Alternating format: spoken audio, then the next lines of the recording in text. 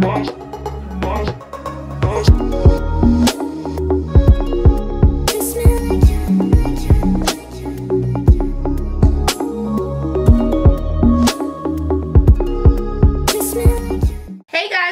your girl Simone Sharice, and today in this video I'm gonna be doing a tutorial. I'm gonna be showing you guys how to make your lace frontal wig look natural while you have a curly wig on, but the hair is freaking gorge.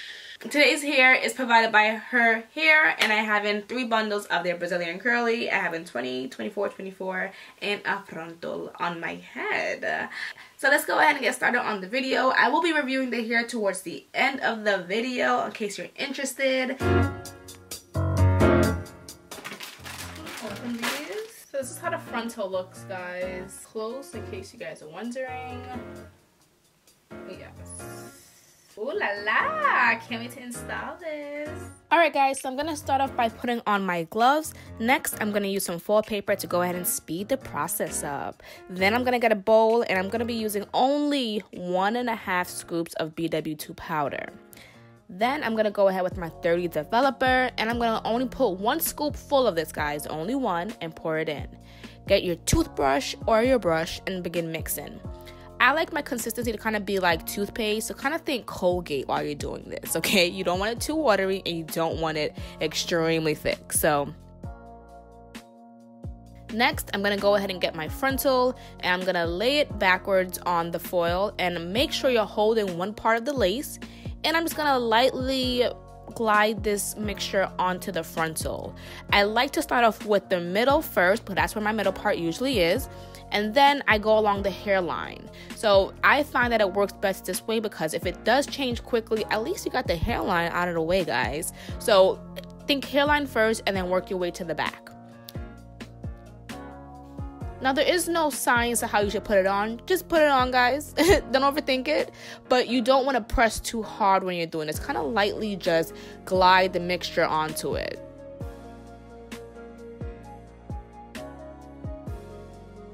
So now I'm going to go ahead and flip it over. Usually I keep the mixture on for about 15 minutes, but with the foil, I only had it on for about 6 minutes. So the foil really does help to speed the process up. Make sure you're watching this. What I like to do is, Siri, remind me to wash hair in 15 minutes. Okay, I'll remind you.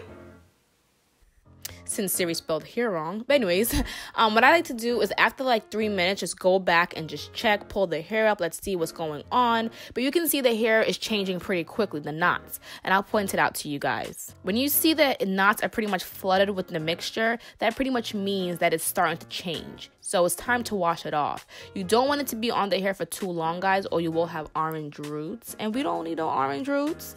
We want it to look natural, like it's going on your scalp.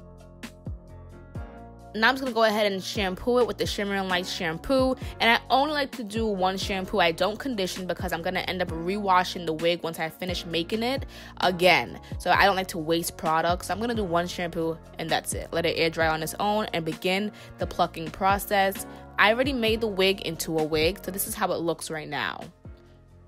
Honestly, I really like this though. This is only 3 bundles and a frontal, y'all. So to get started with the plucking process, I like to have my hairline be a little bit wet. Some people use setting foam, I don't. I put the hair into 3 sections because it makes it easier. And I start off with 1 section, the next one, and then the next one. So you'll need a tweezer. My hairline is not like this, guys. So I'm going to purposely just scoop out a few and just pluck that away. I don't like to have a wavy hairline because that's not my hairline. And then it makes it harder for me to gotta be glue it down.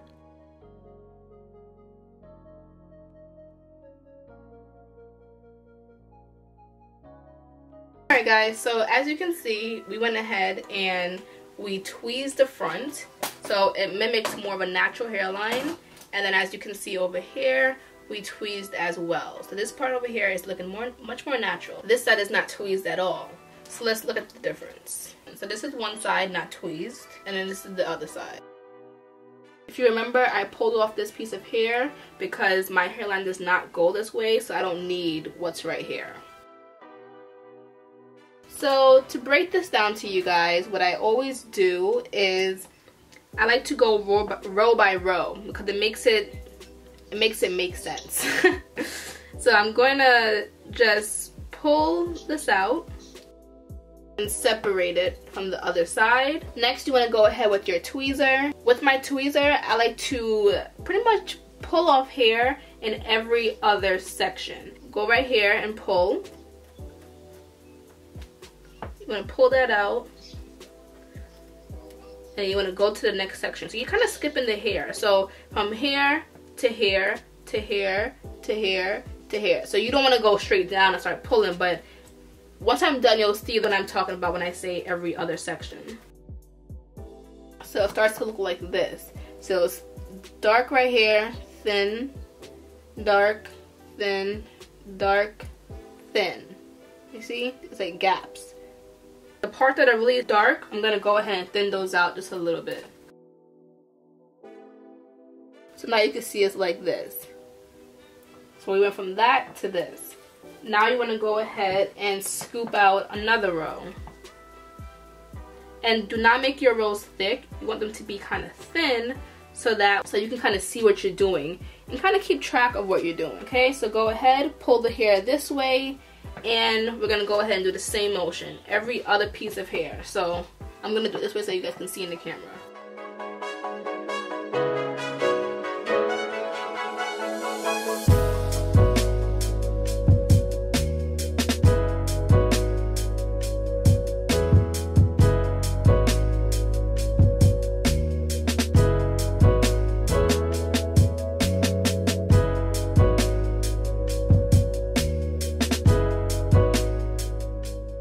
So this is how it looks after doing each row by row. But now I'm going to pin the hair back, and then I'm going to sporadically just go ahead and tweeze a little bit more. Now guys, this part is important. You do not want to stay in the same section for too long, which means if you feel like you've plucked too much, you've plucked too much. Listen to yourself if you feel like you've overdone it, because what happens is you'll go ahead and create bald spots. So what you want to do, guys, is just sporadically go ahead and continue with the same motion of every other hair, every other section. So I like to always try on my wigs before I go ahead and cut the lace. So this is how it looks, and damn, it looks natural, guys. Like, for real, it looks real good. I'm gonna cut parts by the ears because it was too tall for my ear, too long for my ears. Sorry guys, the Jamaican just came out of me. It's too long by my ears, so I like to cut that part just so that it fits comfortably. Careful not to cut the hair also.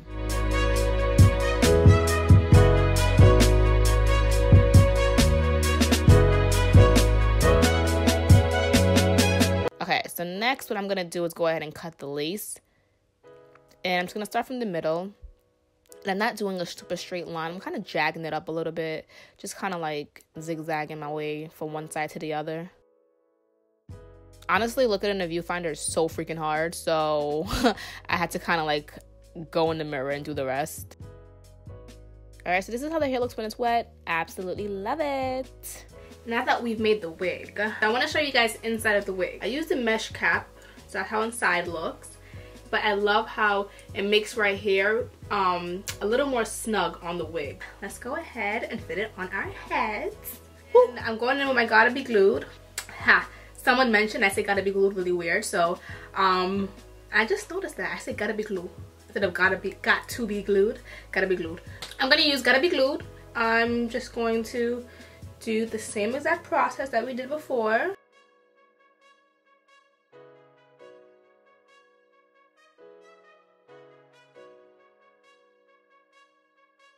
Just like last time, I'm going to go ahead and use a rat tail comb or a comb, and I'm just going to hold it, and this is the most crucial part of this whole entire step.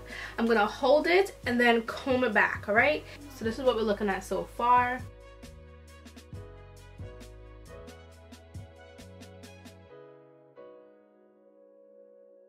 Use a sock because I can never find my headscarf, and you see how this part is lifting. That's why it needs to dry. Alright guys, so let's go ahead and tell Siri to put 20 minutes on the clock.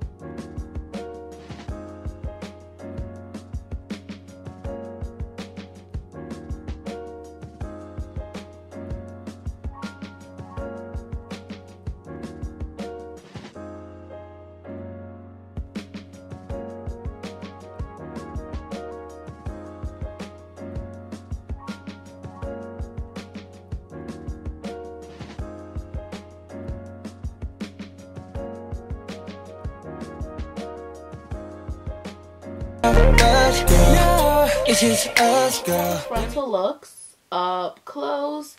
I think it looks pretty amazeballs if you ask me. Thumbnail. Yeah, so this is how it looks with no baby hairs. We're still doing this whole no baby hair, team no baby hair, guys. Let's keep it going. Let's keep it going. This is like the third video with no baby hairs. I got a good feeling about this year. I love the hair. I have absolutely no issues with it. My favorite thing about this hair, I would say, about the company is the frontal. I love the way the frontal actually dyed. It dyed really quickly. Usually I need about 15 minutes for my frontals to look amazing, and I only needed less than 15, so that was perfect for me. The frontal, if you're dark skin, you will need to tint your lace because it is very light on me, as you can see. Well, if you can see it. So if you are like dark skin, you will need to tint it, but it is very stretchy, which I do like a lot. I only needed 3 bundles because the hair is very full. For it being 24 inches and me using 2 bundles of 24 inches, I only needed 2 24s and a 20. You don't need any more hair than that or it'll be too heavy. But if you like heavy hair, go right ahead, knock yourself out. Yeah, so this video was pretty much an updated tutorial on me bleaching my knots and plucking my frontal because you guys seen me do this before. But since everyone's been asking, I kind of wanted to like do an updated tutorial, so that's what this video really was. But I hope you guys enjoyed this video.